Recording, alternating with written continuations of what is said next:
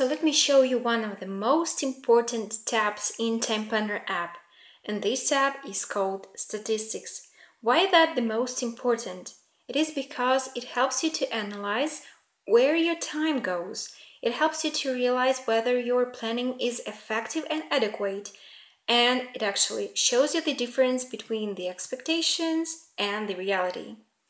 Alright, let me show you how it works within this app. So right now we're in Statistics tab in Scheduled Time top tab. So here I have my schedule for today, and in this pie chart you can see the sections, the sectors that actually show you the amount of time and the percentage from the total that you have scheduled for today. It is actually taken from Login tab from the scheduled activities of today. And the next top tab is Locked tab. Locked time. It's actually the pie chart of the time that is already locked for the things for me today.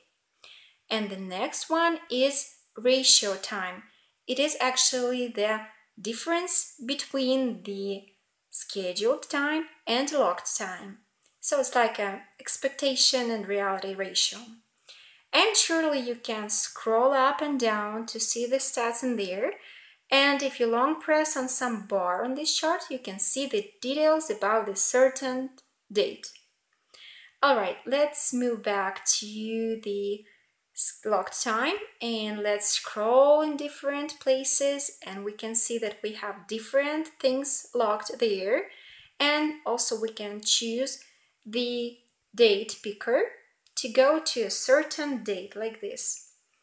And also we won't be lost because there is Go to Today button on top right, and it brings us back to today's date. Alright, and now let me show you how the drawer for filtering the statistics works. So if you tap on the name of the top tab or on the big plus, not plus, but just big button on top, bottom left, you will open the drawer to filter the stats. So here you can look through the statistics for day, week, month, or year. I'll choose year. Time, quantity, or value activities. I'll go for value. And also here you can enter the tag or title. I'll go for the tag expense. And here you can actually write some unit like currency or inches or kilometers or whatever. And here you can choose the category. The root category is the main category of the app that has all the rest categories in it. And some subcategories, which I'll explain it a bit later. So I tap on Apply. And if I tap on Apply, I have all the stats changed. Please press on this button if you want your filters to be applied to the stats you see.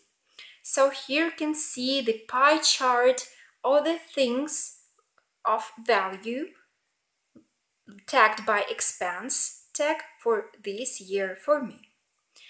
And also I'll show you what some subcategories does.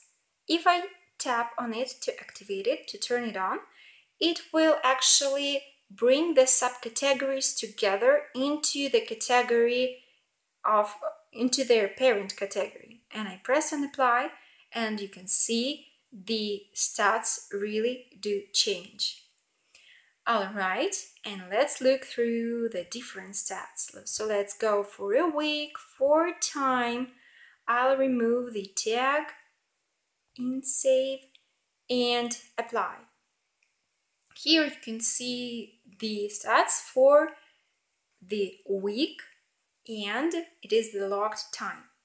And from here I can easily actually change the category if I tap on the category icon under the Go to Today button. So I'll choose different category and see that the stats are changed immediately.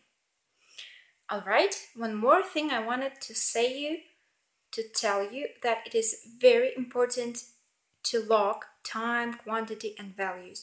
Why that?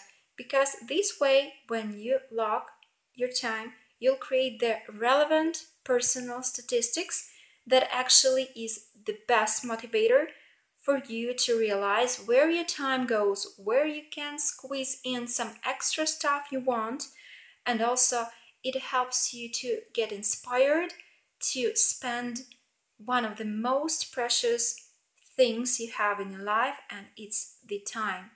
You can spend it more wisely if you realize where it goes. Alright, I'm done, and have effective time planning and implementing.